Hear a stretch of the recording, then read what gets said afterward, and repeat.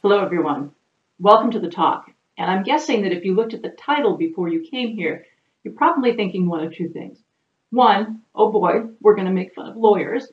Or two, what do lawyers know about the digital frontier? As to the first, I'll just say, challenge accepted. As to the second, I'm not sure I disagree with you. If I think about the digital frontier, what you would see in my head is something sort of like this. And if I'm really being honest with you, it's probably not in color, it's probably more like this. In fact, my idea of the digital frontier on a day-to-day basis is figuring out whether my service desk will spit out the report that I need.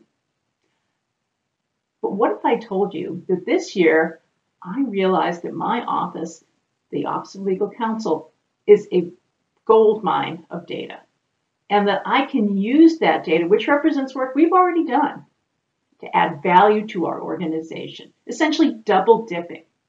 It's true. And so that's what I want to talk to you about today, because even though you're not a lawyer, it doesn't matter. I think you're going to find that there are some things that you can take away to use the same sort of process for yourselves. And so let me tell you a little story. And for those of you that were in category 1 at the beginning, the heroes and the fools of this story are in fact the attorneys. So a little bit of background. You know I work for HUD OIG, and in the past couple of years we've been doing a little bit of a transformation. Now, we do the same work that other OIGs do. We do audits and investigations and evaluations. But what we've really honed in on under the leadership of our Inspector General is focusing on the right work at the right time. And that means figuring out what HUD's top management challenges are. What are their priorities? How do we select our work within those priorities?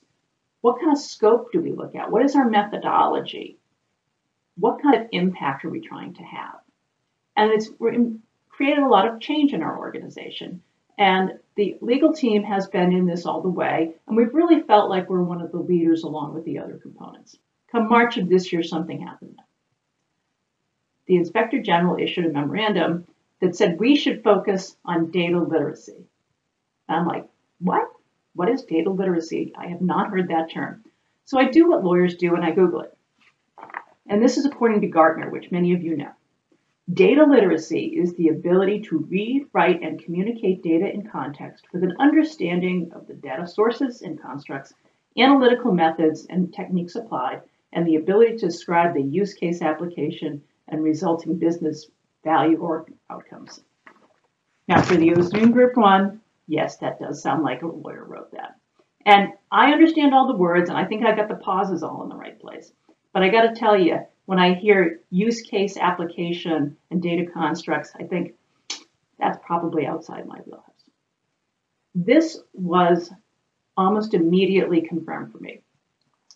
All of HUD OIG took a data literacy survey. So all 500 plus of us answered questions, and they're not intended to say that someone's data illiterate, but rather to let us know sort of where we are between expert and not. And so we used very positive terms for each of those. So if you were a data expert, you could really just do it all. You would probably be a data aristocrat. True. This is true. If you were very savvy with data, very comfortable with using it, you'd probably be a data knight. Now, down at the bottom of the pile are the data newborns, people that really, I think, probably have a distrust of data, have never used it. I am one step above that. I am a data dreamer.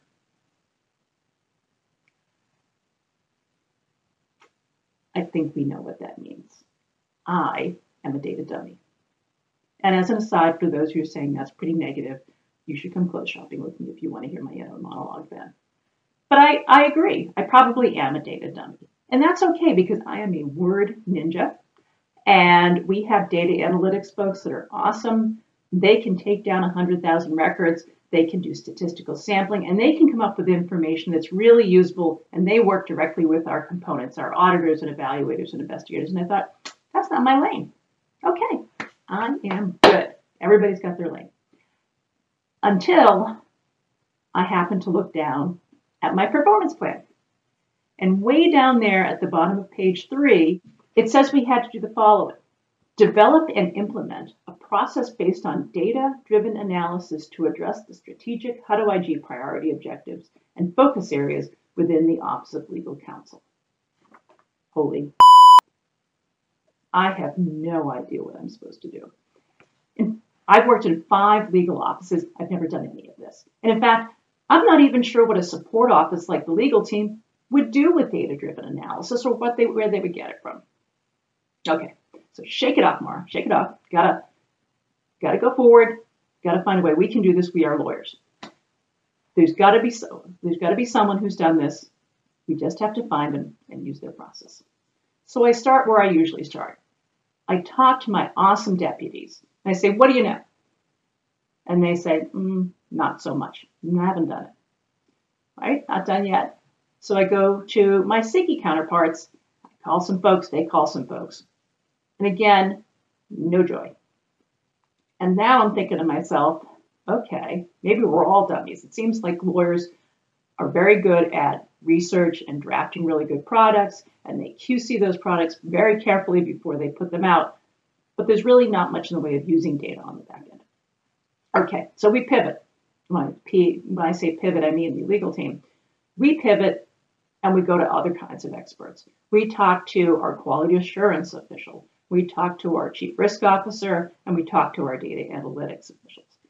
And they are actually extremely helpful in demystifying this process.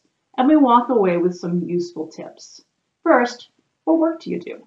That's where you're going to have data. Look at the work, there your data will be. And you probably want to think about where you might have some risk in those products. That's probably where you want to start. Also, think about what standards you're going to use to assess that data. And finally, think about how much you can take on, i.e., are you going to have to do a sample? Okay, armed with this really good information, my management team and I sit down and we say, okay, what do we got? Well, we do legal work. Where do we do legal work? Well, we certainly do it in all the areas that many OIG councils do. We do ethics opinions. We approve subpoenas. We provide legal opinions for audits and evaluations. We do personnel work and a plethora of other things. So we decide that we're going to start with personnel. And we don't do some sophisticated risk analysis. We're dummies, remember, we don't know how. But we do know our work, and we do know that people are the #1 resource for any agency. And so that seems like a good place to start. Plus, if you've ever been involved in a personnel action, particularly a litigated one, you know the risk to the government. You know the kind of resources it takes to bring these cases forward. And you know how hard it is on everyone in the process. So that's where we're going to start. We're going to look at all the personnel, all the performance and conduct actions. We're going to go back 3 years. And we don't do a checklist. We say, you know what? We are lucky we have 2 very experienced personnel attorneys that have joined us recently. Let's use their experience to issue spot, have them look soup to nuts. Let's start with the beginning proposal, go all the way to the end. Look at any related cases, meaning any kind of response suits. Look at what legal counsel said, look at what HR said, look what was actually done. And so that's a pretty deep dive. And before I go into what the results were, I want to talk 1 minute about sort of personal engagements. So as you may have guessed, this review really isn't going to focus a lens just on OLC. And so we immediately reach out to our HR counterparts. They are a very important relationship that we have. And we say to them, would you collaborate with us? Would you give us your feedback? And to their credit, they leaned in and helped make this a success. So it's very important to think about who's going to be engaged in this and how you maintain your relationships in these processes. Okay. So we decide we're going to do this review. Turns out to be 90 cases going back 3 years. It takes 3 months for the 2 attorneys to do the look through. Well, the final report's not written, but we've already got some really interesting results, right? Turns out we actually work very well with our HR counterpart on each of these cases. And there are a number of good practices. There's also some areas that provide room for thought. So when do cases get mitigated? If they get mitigated, who's doing it and why?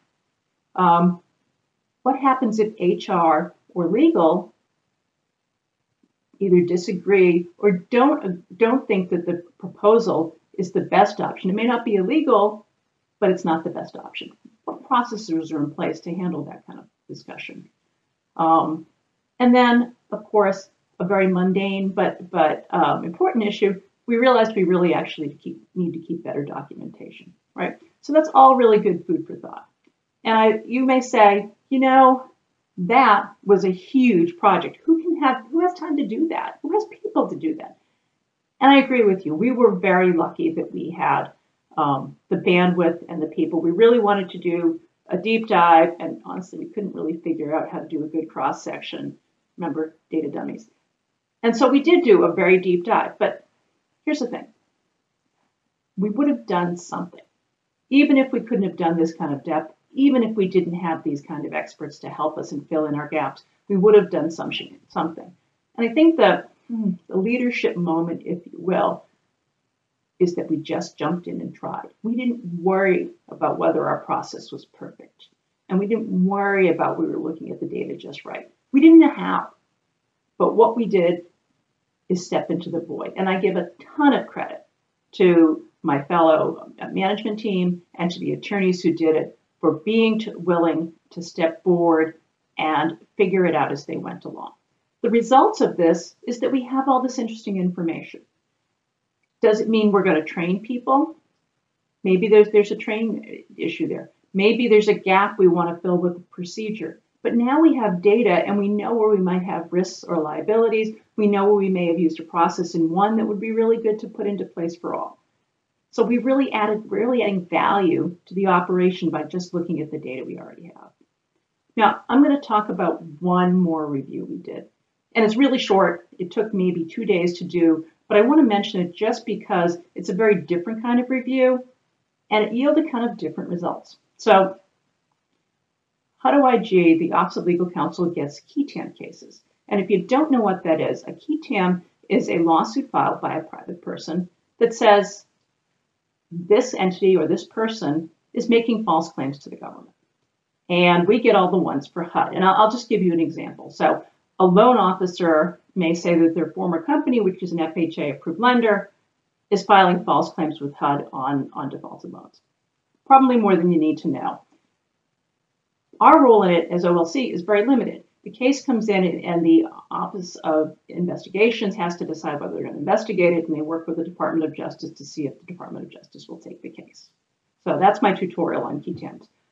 So we have limited information. We really only have what the case was about, what program it was in, how it turned out, and what location it is. We say, let's just look at it. So we go back 3 years, and we figure out that of the 62 cases we got in those years, 52 of them are in 2 programs out of 70 HUD programs. Now, the first program is a rental assistance program for folks that are low income. All of those cases dealt with instances where the landlord was getting paid a subsidy by HUD and was gouging the tenant for extra rent. The second program is the FHA mortgage program, the one that people go and buy their first home with, that sort of thing. That was a little more varied, but all of the issues came up where the borrower had defaulted on the loan. And you may know that sometimes those loans get modified, sometimes you go to foreclosure, sometimes there's a claim to HUD. That's good information on both of those cases. That tells you where there's known areas of fraud, and maybe you're going to go do more work in those areas. All that for a couple of days' work. Now, you may have guessed that we're probably going to keep doing this. And there's no cookie cutter here that we can follow. We're going to have to figure it out, and we're going to get better at it. And so I guess if there's a lesson at the end of this story, it's this. You really don't need to be a data ninja. You have the work that you do, and you have the data that goes along with it. The data is a function of the work you do. Anybody can take that work and look at it and add value to it. So I may still be a data dummy, right? But here's the thing. I am now a data convert. So thank you.